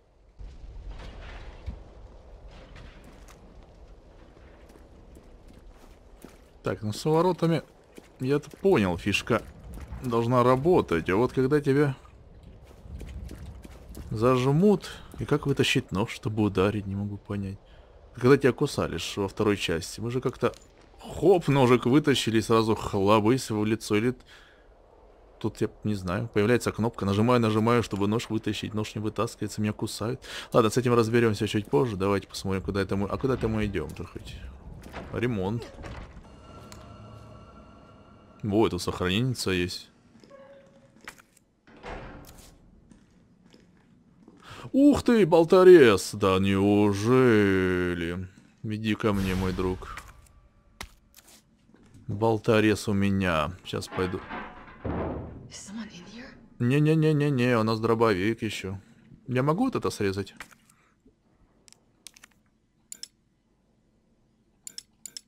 Был вообще-то ключ, конечно. Я решил решить все проблемы болторезом. Да нет, наверное, пока не стоит. Так, ладно, это нам не нужно, это нам пока не нужно. Ну, это нужно, да. Нож надо освоить. Надо дать себя покусать.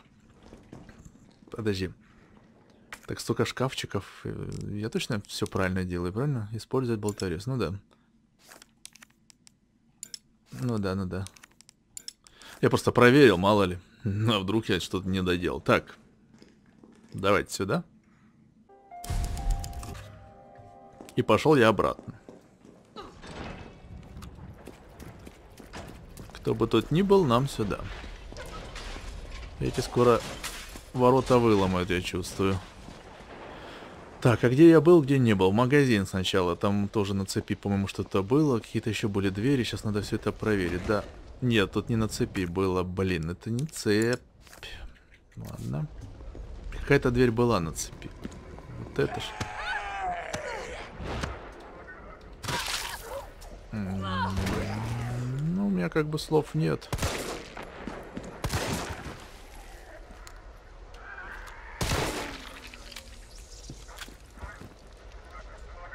Ну, кусает и кусает, ладно. Левая кнопка мыши.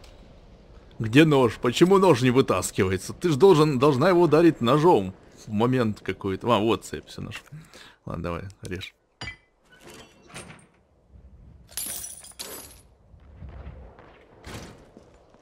Еще одна шкатулка. Ага, с еще одним камнем, да?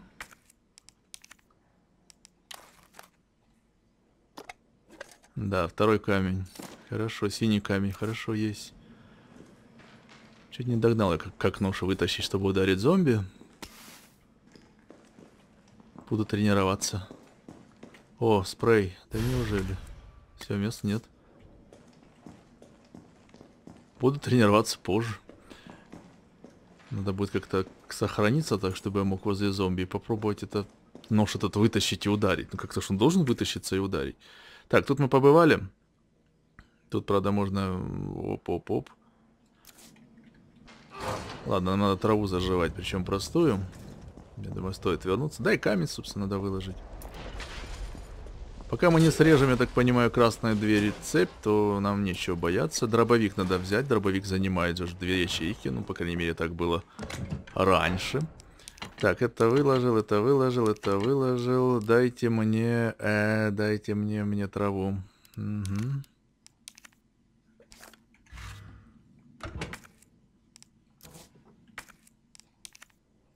Угу. Все хорошо, все нормально. Так, вопрос следующий. Мне нужно что? Мне нужно 2 на дробовик. Еще одно место не хватит, это точно. Поэтому давайте, наверное, избавимся от лишнего. Вот так хотя бы сделаем. То еще кто-то вылезет. Откуда-то. Ну, смотрим по карте. Какие двери не были открыты? Вот это вот, угловая. А, это угловая на каком-то замке. Я ее никак не открою. Тогда нам вперед, вниз по лестнице. Какие еще? Вот, дверь еще не открылась. И, собственно, да, пошли. Пошли. Пошли, пошли, пошли. Когда ж мы ящички-то будем открывать?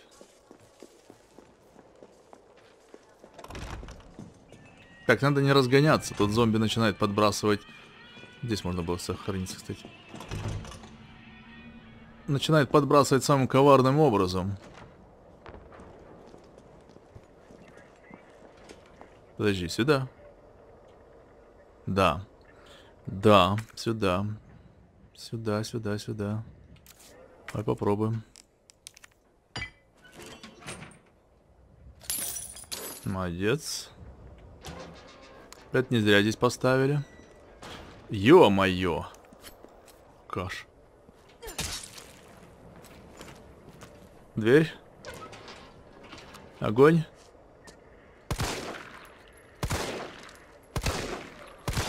Чё за голова у вас, непонятно.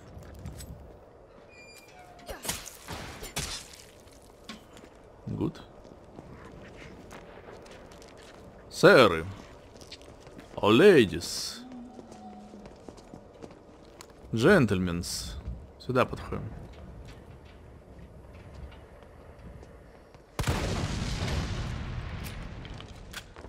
Думаю, это вы надолго запомните.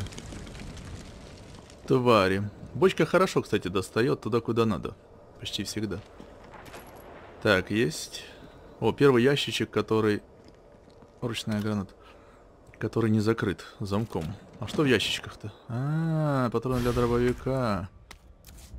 Ага, как раз он нам скоро и попадется. Так, этот закоулок мы прошли. Пошли теперь в метро на станцию. Сколько ж ящиков на ключах-то осталось-то? Ужас-то какой.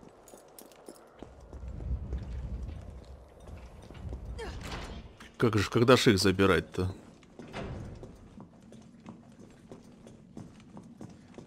Не вставайте. Так, здесь был? Нет, здесь. Нет, здесь был, да, здесь был.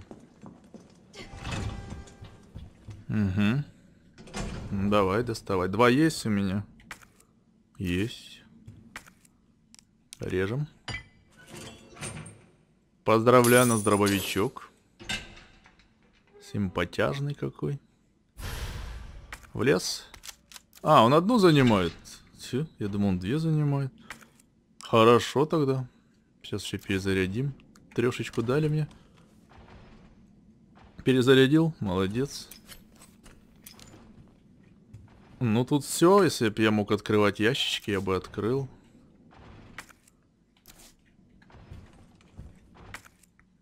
Тут же десятки таких замков.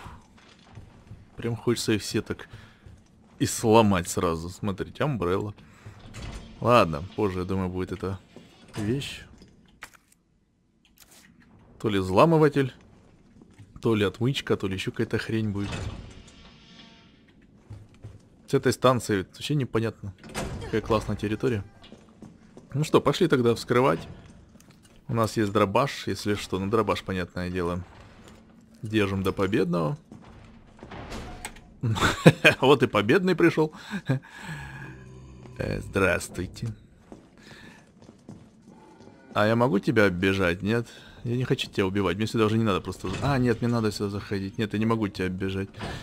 Чё приперся? Нет здесь бутербродов. Нет! Бутербродов нет! Иди отсюда, столовая не здесь. Мне же надо еще вернуться будет. Тут же осталось... Режь. Режь, режь, режь. Кали, кали его. Кали, кали. Руку оторвали, а ты все никак не уймешься. Подонок. Ладно. Это из-за дробовика, я так понимаю, да? Чтобы мы его опробовали, да фиг вам. Удавлюсь, но ни в коем случае не попробую. Ладно, побежали тогда в калитку. Проход-то открыт. Хотя лучше, наверное, не разгоняться очень сильно. Да, не могу удержаться. Тут тоже есть этот замочек. Какие-то звуки странные.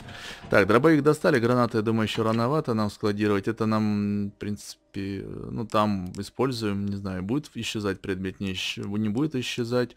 21 патрон, 4 есть, 5 зарядить. Ну, я думаю, это пока не так круто.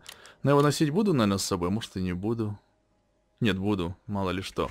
Так, дробовик взяли. Стоит, я думаю, сделать небольшой сейв.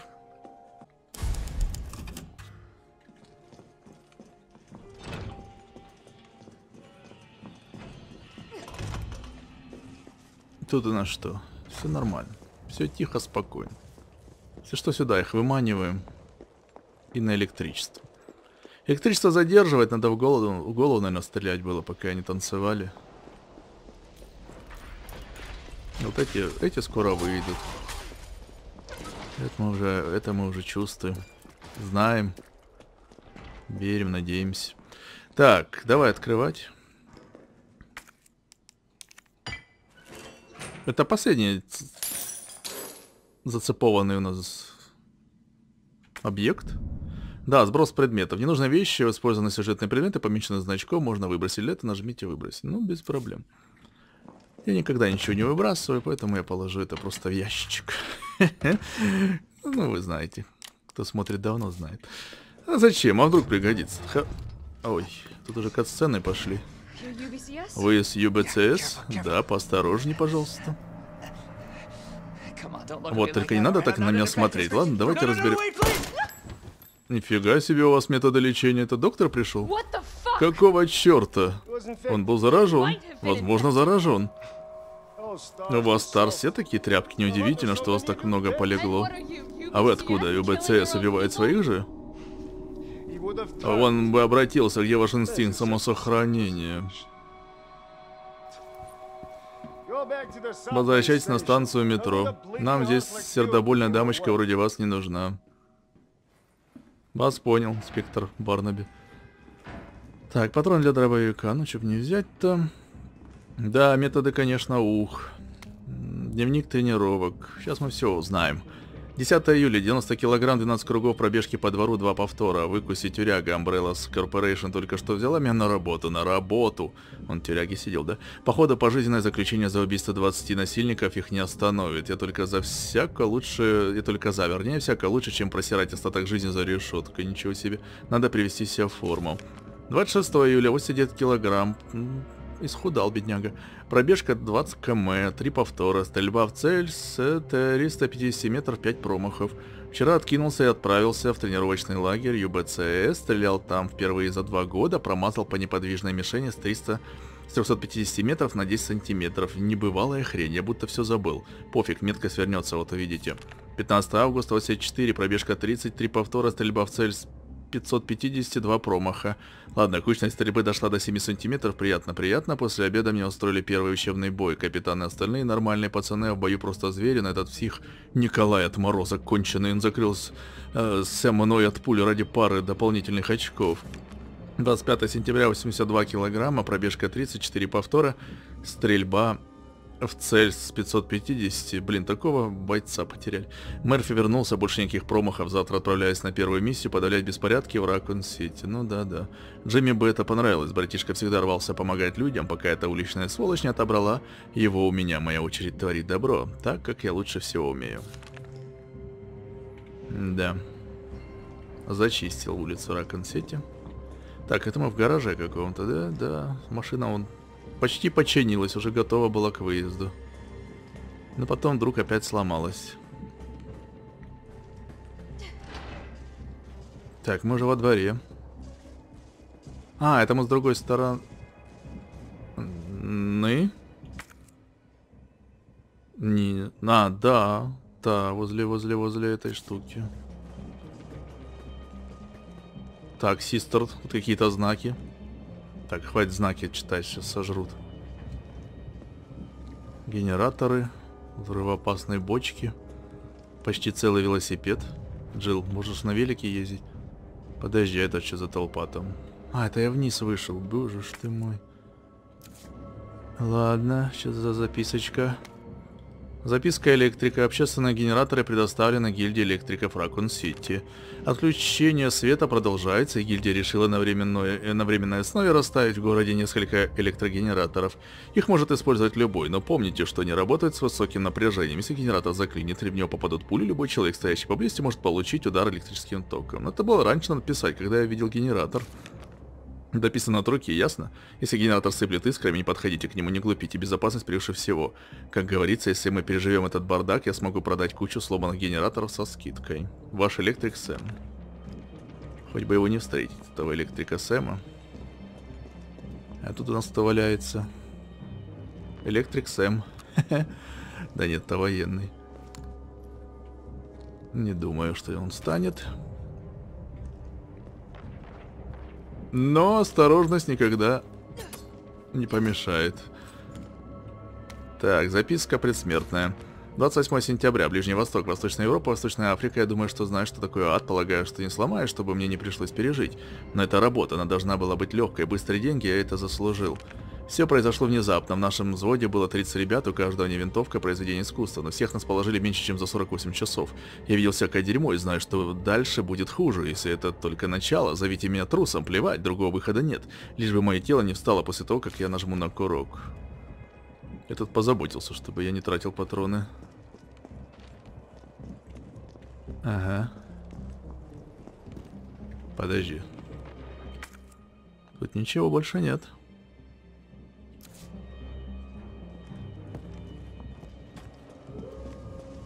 Собаки.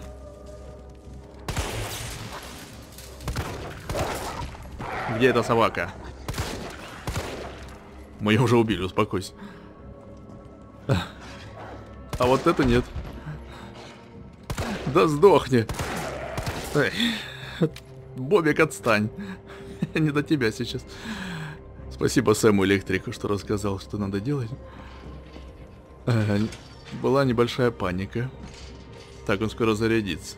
Интересно, после пули, которую мы выпускаем в генератор, как он может еще перезарядиться, а? Наверное, ну ладно. Забор скоро упадет. Не грызи решетку. Стоматологи уже давно все подохли. Так, я что-то как-то не туда вышел, как-то мне кажется. Что-то знакомое. Где я вообще? Да нет, все нормально. Тут полицейские любят с машин выползать. А, вот нам сюда. А туточки что? О! А чё ж зона-то у нас? А, зона красная. Ладно. Не буду придираться, не буду. Хорошо.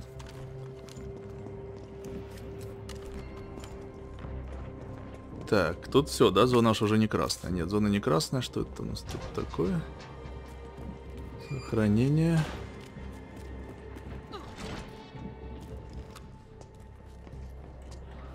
Леди. Вы не жена Сэма? Перестрахуемся. Выпустите меня. Эй. Ледис.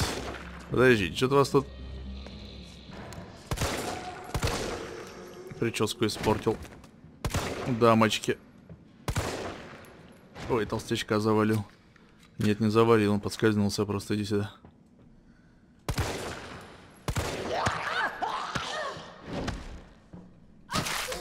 Ну, укуса не избежать. Я так понял, укуса не избежать. Но я делал все возможное, чтобы избежать. Но это не работает, ребят. Не работает. Здесь другая система отбивания от зомби. Ну, логично, да. Ладно, все, я успокоился. Просто надо не попадаться. И все. Только зачем кнопку нажимать, не совсем понятно. Но я пытался. Да, я пытался. Так, ладно, что у нас тут? Порох. Что у нас тут? Нифига. Я думаю, можно объединить. Или не нужно объединять. Ладно, еще одно место есть, подержим пока.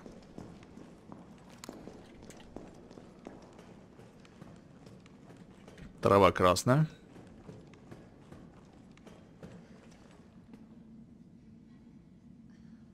Давай пока не будем трогать. Это ящик сохранения. А это что валяется? А, я думал, голова торчит. Это каски.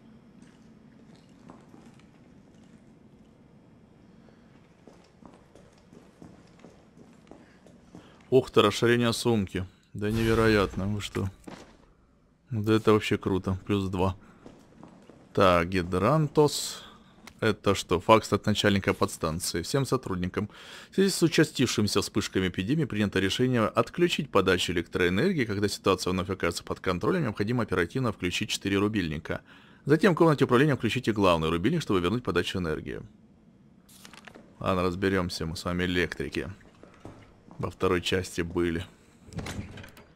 Так, давай, я думаю, патронов хватит с головой. Это тоже сюда можно сбросить. Смотри, сколько мест у меня. Траву красную не забудь. Нам бы зеленую, конечно, подживать. Ой! Как ты встала? Я ж тебя проверял.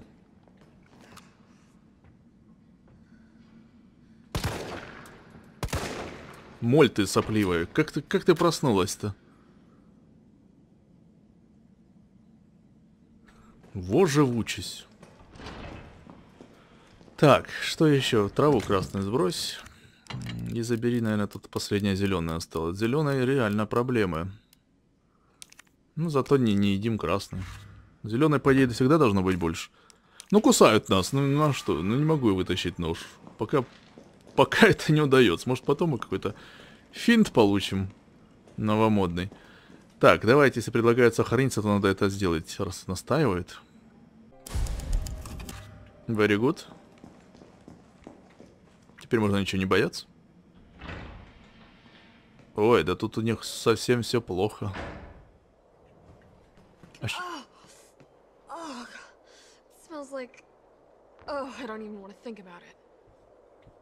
Да тут вообще у них бардак. Говори как есть, Джилл.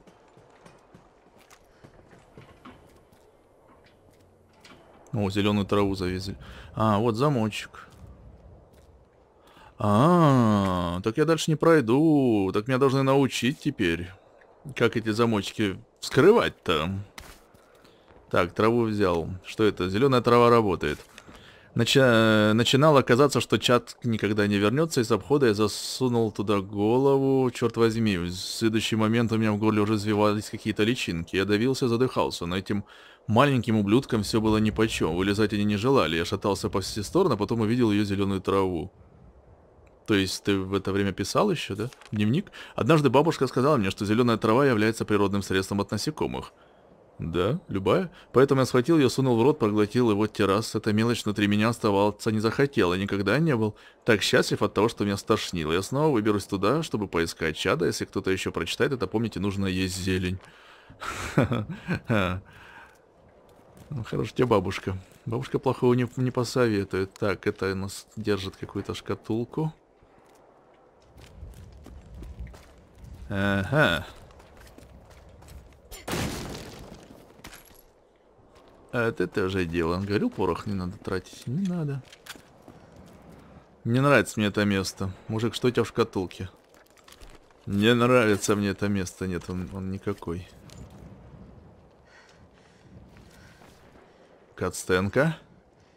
Сейчас что-то будет. Собаки напрыгают. Ой, да, вот это оно и есть. Футляр. О, божечки. Ты отойди оттуда, сейчас заползут куда-нибудь в какое-то место непристойное. А что потом делать? Изучить. Это четвертый, это, да, наверное, футляр. Третий, да? А, нет, это не то. О, отмычечка, инструмент, с помощью которого умелый взломщик может скрывать обычные замки без ключа. Ну вот, мы с вами вопросы решили. Все, я пошел. Так, у меня что там 20 замков.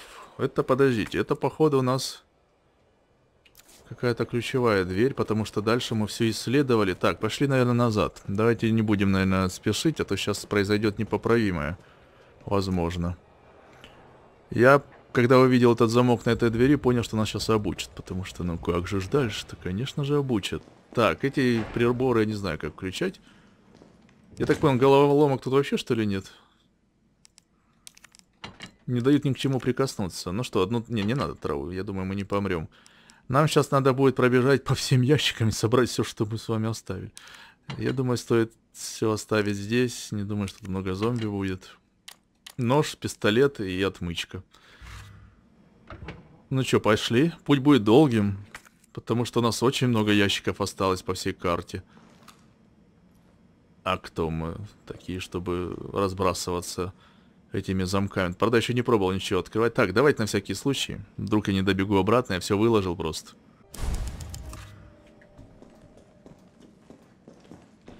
Только не спешим. И теперь по карте идем И все осматриваем. Здесь внизу первый замок, да? Леди уже ушла и унесла с собой трупы. Интересно. Они заново теперь будут на меня нападать. Где они? Ну как мы будем это открывать? Она не хоть не одноразовая? Оно само открывается. Тут вообще автоматизация полнейшая. Не надо даже поворачивать ничего. А, мы сейф вскрыли, не надо. Мы принимали участие. Так, подожди, да хорошо, что ты открыл замок. Ты себе замок оставил или что? Джилл оставил, вернее. Не понял.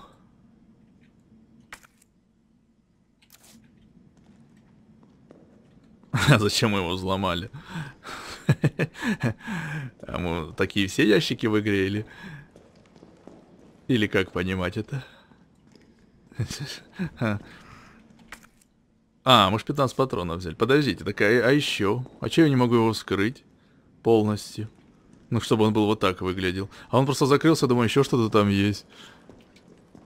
Странно закрылся. Нет, такое мне не нравится. Давайте пусть открытым будет. Так, дальше не спешим. Я думаю, нам не дадут так просто собрать все, что мы хотим. Там еще магазин, кстати, закрыт на подозрительное место.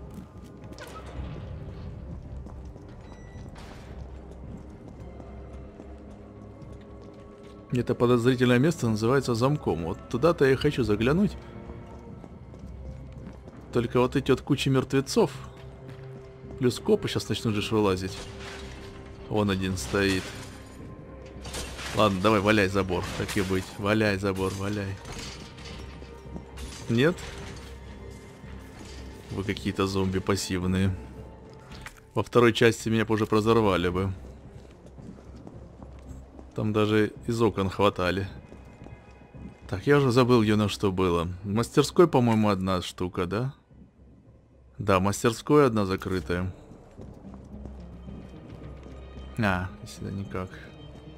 Вот же ж машину отремонтировали. А вот мне интересно, ну машина здесь стоит, хорошо. А как она сюда заезжала, даже если апокалипсиса с собой не было? Тут же все заставлено дерьмом. Интересно, они машины паркуют. Так, гараж здесь есть. Вот тут где-то было что-то, где-то тут было что-то. Вот здесь вот было что-то. Вот он, родной. Так, давай. Блин, мне ничего делать не надо. Я нажимаю кнопку, оно само все делается. Хоть бы провернуть дали там, знаете. Спрей. Ладно, спрей нам не нужен. Они все ящики возле этих. Возле хранилища. Поэтому сразу будем их складировать. Окей. Только давайте без фокусов. Не, забор, я думаю, не упадет, потому что для нас тогда откроется новая локация, а это чересчур, по-моему, затратно для третьей части. Тут просто по коридорчикам бегаем. Вот еще магазинчик. Со счастливым енотом. Тут точно енот есть, если он на двери нарисован.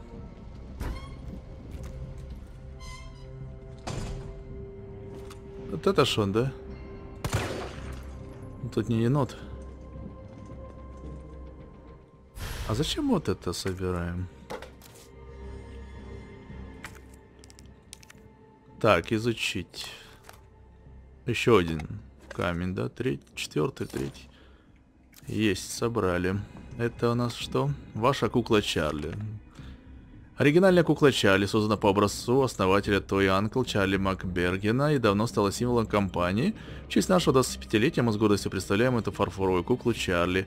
Новый Чарли создан любящими и заботливыми руками наших мастеров. Это превосходный и редкий подарок, выпущенный ограниченным тиражом. Надеемся, он станет любимым членом вашей семьи. Внимание! Продукт повышенной хрупкости. Не уронять, не ударять. Понятно. Можно было ножом его, конечно, зарезать, но я решил пульку в него пустить. Он достоин, чтобы у него пульку пустить. Так, люди. А где ж тут еще что было? Я ж уже и не помню-то.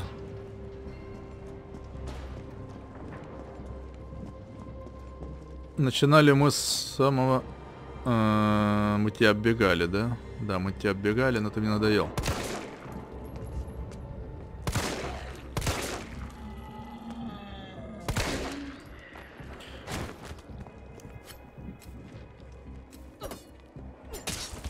Режь, режь, режь. Я обожаю просто это прилипание в этой части. Это магнетизм какой-то нафиг. Просто магнетизм какой-то.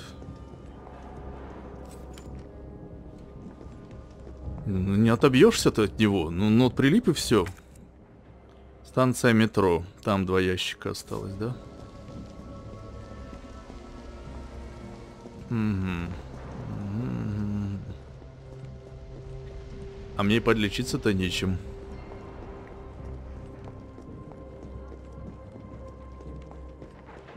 И вот прилип, ты не можешь его оттолкнуть. Вот. Ну и все. Даже ножом. Подожди, магазин пончиков. Станция метро. Нам через этот проход.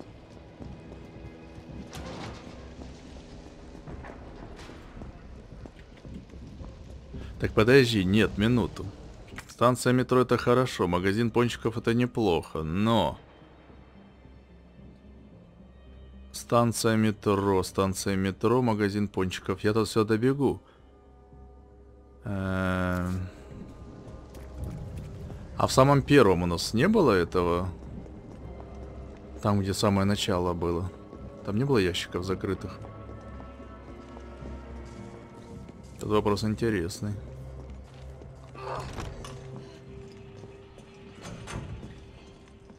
Тут хоть никто не встал, пока меня не было. Так, давай дальше. Продолжаем вскрывать. Ручная граната. Вот здесь ящик остался открытым, а там он подозрительно закрылся.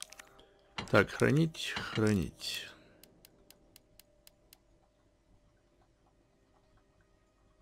Угу. Ладно, не буду сохраняться. Я, возможно, об этом пожалею.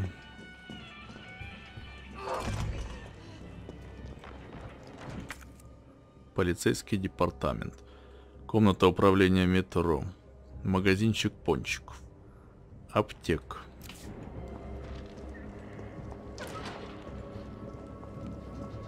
Это мы взорвали, тут все закрыто. Я хочу вернуться в самую нашу начальную комнату, первую. Как мы тут, откуда мы выходили? Ладно, давайте на станцию зайдем. Туда ж мы шли, да?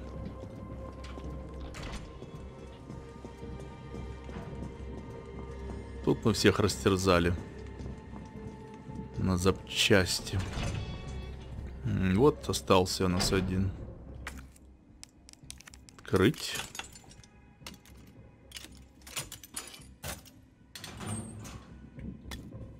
Спрей. Спреев уже... Ну, много, в общем, да. И тут у меня... Да, у меня аж в первой самой комнате еще что-то было там. Точно, там ящик такой же стоял. Мне надо как-то туда вернуться. Я уже не помню, как мы туда мы добирались, оттуда выходили.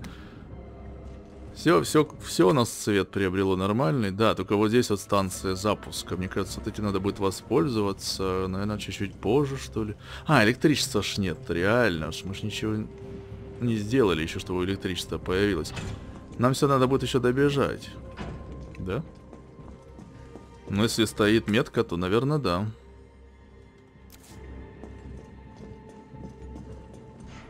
Да, зеленая трава, наверное, мне не помешала бы сейчас.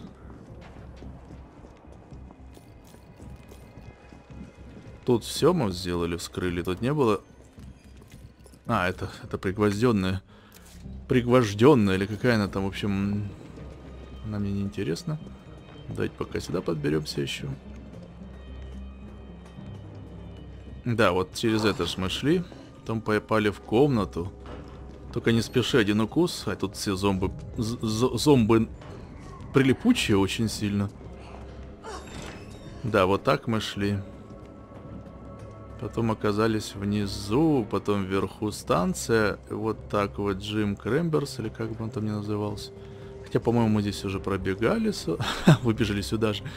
Ёшкин-матрёшкин, подожди, как же ж мы... Как мне выйти на станцию эту проклятую? Аптека. Сюда, что ли, надо было выбежать? Или куда? Автосервис. Станция метро. Станция метро. Вот сюда мне надо выбежать. Да, а я бегу вообще не в ту сторону. Все правильно. Все правильно. Там просто тоже два объекта. Я не знаю, вернусь туда или нет. Ну, наверное, вернусь, потому что там какие-то два прибора еще есть. Две какие-то отметки, но я уже там побываю, чтобы уже наверняка. Я кругами бегаю вокруг. Тут проход же есть. Правильно, правильно. Давай сюда. Что, опять сюда же? Подожди. Ну да. Да. А что, если я не зашел? Вот же, все ж толстяк забегал, когда прятался. Все, в порядок. Порядок. Мы с вами обошли все. Сейчас открою неоткрытое. Где-то тут оно было. Где оно тут было? Один ящик в углу. А, это не ящик. Тут камни надо вставлять, да? Синий, да. Тут камни надо вставлять. А, вот, нашел.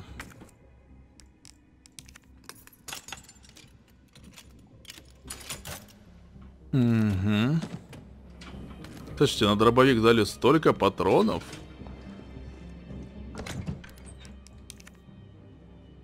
Я даже волноваться начинаю. Куда мы их тратить-то будем?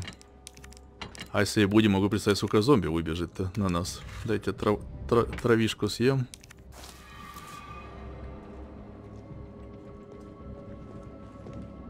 Так, дайте мне эти камушки. Что для чего-то ж нужны, как раз, по-моему, для этого и нужны.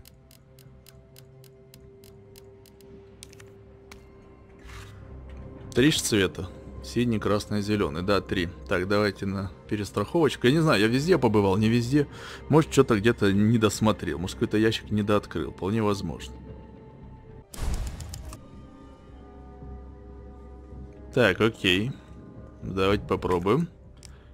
Поехали. Давайте начнем так. Он и сам не вставляется. До чего технологии-то дошли? О, гранатка.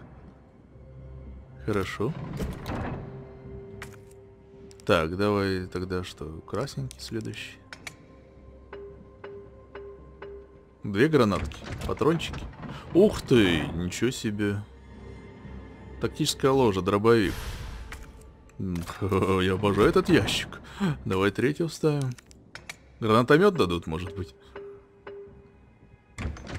Мы с вами... А, сумма, ну тоже неплохо. Мы с вами неплохо прокачались, как на ранней стадии игры, да, если это ранняя стадия. Так, тактическая ложа, детали дробовика, уменьшает отдачу, повышает стабильность. Я же не стрелял даже, ну ладно. А, у меня дробовика-то и нет-то, собственно. Он пока и не нужен, тем более сейчас. Ну, мне в данном случае. На другом уровне сложности, я думаю, нужен. Хотя там лучше не тратить патроны. Так, объединяю. Все, отлично. Дробовик М3. Можно носить, по идее. Так, подожди, а ты взял сумку? Нет, не взял, а сумку нормально вообще? Набедренная сумка, окей. Так, граната нам точно пока не понадобится, наверное. Потом посмотрим по обстоятельствам. Это для боссов. Ну, дробовик можно носить. Сумка теперь у нас безразмерная. Тут, по-моему, не было больше сундуков, ящиков и все остального, да?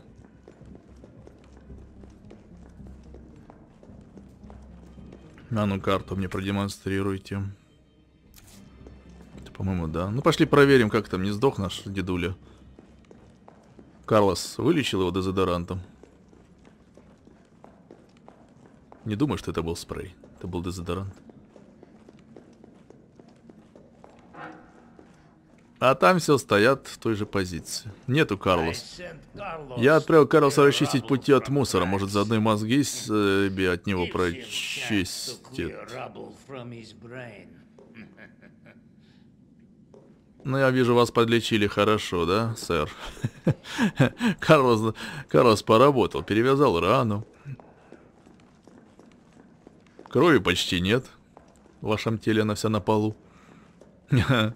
Ладно, пошли. Все, я не знаю, может еще где-то ящик завалялся. Я сейчас буду просто бежать вперед. Я так понимаю, мы все зачистили. Очень неплохо, что вернулись. Не знаю, вернемся мы сюда снова. Ну, по идее, должны, потому что станцию нам нужно, походу, запускать. Там стоит отметка, что мы должны это сделать. Сюда толстяк забегал, кстати. Как бы он нас не покусал потом. Ладно, так, тогда несемся в эту область, пробегаем здесь, через автосервис, либо через аптеку, магазин пончиков, либо так, в общем, все равно как. Либо, нам в любом случае надо комната управления метро. Это тупик, магазин всего остального. Зомби, один же зомби остался, мы что вот не добили. Стоящий, смотрящий в небо. Ладно, пусть стоит. Зачем он нам нужен-то? Правильно. Хотя мы ему нужны. Он-то нам не нужен. А вот мы ему нужны. Вон он стоит, смотрит. Да нет, он, в принципе, лоялен к нам. Абсолютное доверие. Ну что, поверху пойдем? Давайте поверху пойдем. Внизу мы были, внизу мы бегали. Куда поверху пойдем? Нам в гидрант надо идти. Тут-то мы были. Тут просто я сейчас посмотрю, красных дверей, по-моему, нет. Ни на втором этаже, ни на первом. Я думаю, да, мы все, что могли, открыли. Ну, может быть, что-то где-то осталось. Хотя, я думаю, посветилась бы красная территория. Все, пошли. Тут делать нечего. Давайте, наверное, уже заканчивать. Потому что мы тут увлеклись что-то не на шутку. С Джилл Валентайн. Так, ладно, да сохраненится, да? Здесь же сохранится у нас ближайший. Ну да, здесь сохраненится, там трупик. Это ближайшее. И дальше у нас ждет вот эта дверь, которая на подстанцию метро, где мы должны подать электричество. А потом, наверное, включить что-то там, какая-то, может, первая головоломка будет. Ну, конечно, без головоломок как-то играть необычно. Необычно. Ну что, я не знаю. Патроны, наверное, стоит с собой взять, мне кажется. 29 пусть, наверное, будут. Это я на следующую серию, когда мы дверь откроем. Ну, и леченица, конечно, бы тоже, наверное, не помешало. Я думаю, стоит спрей с собой положить. Вот так. И 6 мест у нас свободных. Для дробовика что-то возьмем, нет? В принципе, тут патроны сколько угодно может влезть, да? Наверное, до 99. Пороха дофиг. Смотрите, сколько еще могу сделать патрон. Патронов вообще жесть. Да и спреев лечебных, если все комбинировать. Ну, а скусать часто, конечно. Вот этот, конечно, не очень нравится. Всю Джилл искусали просто. Ни одного места не осталось на Джилл, где не было зубов мертвяков. Ножом я таки и не научился отбиваться. Ну, не знаю, может, его надо успеть вытащить вот так вот. Когда тебе... Какой там вытащить? Там кнопка нажать. Нажимаю. Ну ладно, все. Все, друзья, на этом мы закончим. Остановлюсь я тут. Старт дан. Resident Evil 3 все-таки пошел на нашем канале. Долго-долго откладывался, но все-таки пошел. И до встречи в новой серии. Спасибо, что смотрели. С вами был Дмитрий, канал Shadville, игровые миры. Пока.